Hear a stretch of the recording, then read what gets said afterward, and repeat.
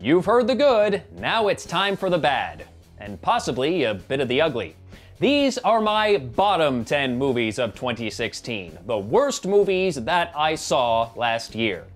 Once again, this list is purely subjective. I can only rate movies that I actually saw. There may be some you're expecting to see on this list that aren't there, blah, blah, blah. You get the idea? We good? Okay, bottom 10 movies of 2016. Go.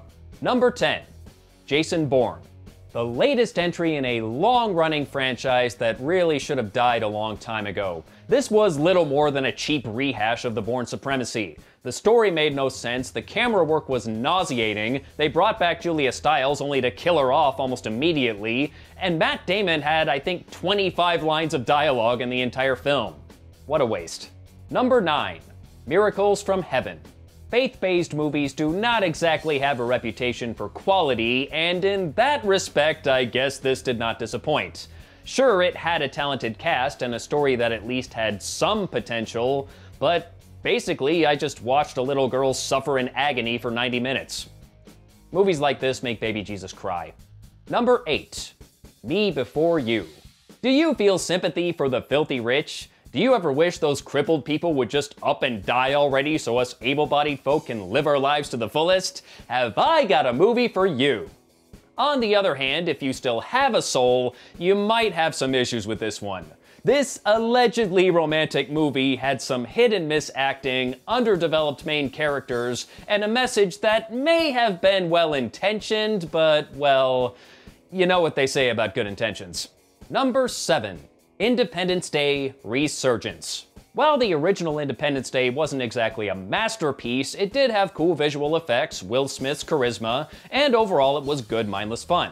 This 20 years too late sequel, however, was just mindless. With a ridiculous story and forgettable characters, this is little more than a paint-by-numbers disaster movie. Number 6.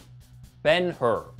A pointless remake that's inferior to the Charlton Heston version in almost every way. It looks cheap, it feels rushed, the changes they made to the story made little sense, and Dreadlocks Morgan Freeman looks like he'd rather be anywhere else. Can't say I blame him. Number 5. Gods of Egypt. A batshit insane story that's loosely based on Egyptian mythology, green screen effects that look like I did them, Chadwick Boseman red-maining the shit out of his performance, a heapin' helpin' of Hollywood whitewashing, and a director with a grossly inflated ego. That's a recipe for failure if I ever saw one, but at least this one was entertaining, albeit unintentionally. Number 4. The Angry Birds movie. The jokes were pretty weak, the characters were one-dimensional, and the story just dragged ass. All in all, this felt like a direct-to-DVD movie that somehow accidentally ended up in theaters. But clearly I'm in the minority because this damn thing made $350 million, while Kubo and the Two Strings made 20% of that. There is no justice in this world. Number 3. Passengers. Sure, the visuals were nice, and it did have some good acting, but are we really supposed to believe this story about a woman basically falling in love with her murderer is romantic? I'm surprised Stephenie Meyer didn't write this one. Number 2. Shut-In. I saw this for free at a pre-screening, and I was still tempted to ask for a refund. The story moved at a snail's pace, the constant jump scares and dream sequence fake-outs got annoying real fast, and the twist was absolutely preposterous. Naomi Watts deserves so much better. And finally, number 1. The Fifth Wave. Yet another entry in the YA fiction genre, and a pretty good case for dumping that genre entirely. The premise was stupid, the story was boring, the dialogue was awful, the effects were not exactly impressive, the romance was lame, and it's a waste of some perfectly good acting talent. The only thing I really liked about this movie was the fact that it eventually ended so I could leave the theater and go home. It's not the worst movie ever made, but it is the worst movie I saw last year. The scary thing is, thanks to its low budget, it actually made a profit, so we're probably gonna get 2 more of these.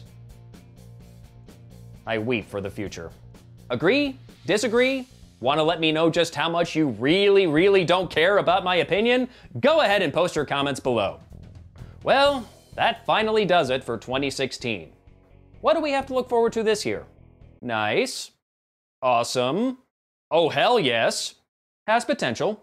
Wow, 2017 is looking. Oh, god damn it.